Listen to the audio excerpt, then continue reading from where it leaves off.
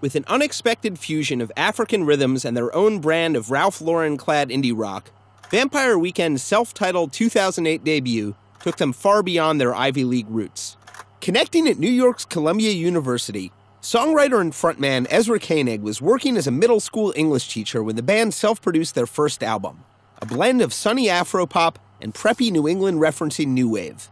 It might have been perfect fodder for a generation of novelty-loving, buzz-building bloggers, but Koenig's self-conscious anthems proved as funny and smart as they were irresistible. Naming themselves after a short film project Koenig made in college, the plot of Vampire Weekend is recounted on the album's penultimate track, Walcott. Inspired by the 1987 horror comedy The Lost Boys and recasting it in New England, Koenig's movie only got as far as a mock trailer, but Walcott offers a vision of what might have been, narrating the protagonist's escape from a vampire-infested Cape Cod. Walcott, don't you know that it's insane? Don't you want to get out of Cape Cod tonight? The album opening Mansard Roof, also the quartet's first single, is an effective thesis statement for their sound and approach, juxtaposing an Afropop groove with references to traditional New England architecture and the short 1982 war between the United Kingdom and Argentina over the British-occupied Falkland Islands. The Argentines collapse in defeat. The Admiralty surveys the remnants of the fleet. The band's Columbia education and interest in global sounds made it, quote, very easy for people to raise the flag of colonialism or imperialism, Koenig said in 2010. But the two main writers in the band are Jewish and Persian, which is not very waspy. Vampire Weekend also embraced its collegiate pedigree on Oxford comma.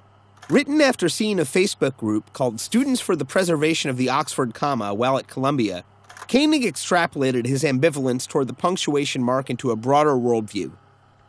Less about not giving a fuck about the Oxford comma, as the first line goes, as not giving a fuck in general, the track showcases the band's knack for eclectic cultural references. Who gives a fuck about an Oxford comma? I've seen those English dramas too. Their crew. Koenig's lyrics move from Dharamsala, home of the Dalai Lama, to Atlanta, by way of Lil Jon's Get Low, with Koenig claiming that Lil Jon always tells the truth. Lil Jon, he always tells the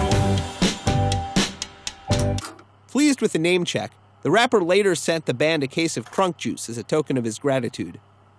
Based on a short story written by Koenig after a trip to India, Cape Cod Kwassa Kwassa contains perhaps the album's most explicitly African-influenced beats.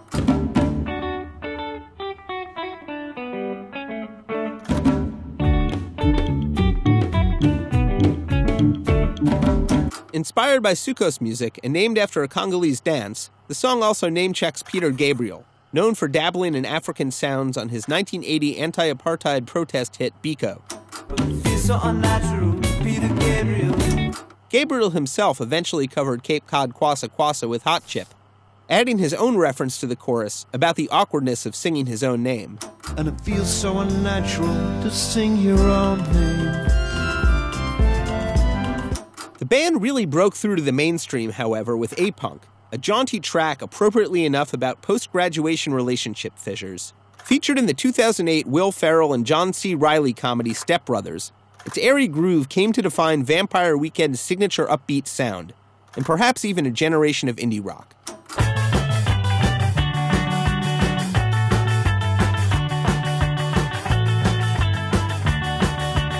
But breaking down to a chorus, highlighting the richness of band member Rostam Batmanglish's inventive production, A-Punk affirmed that the group had a singular musical depth that went beyond their bright vibes and brainy lyrics.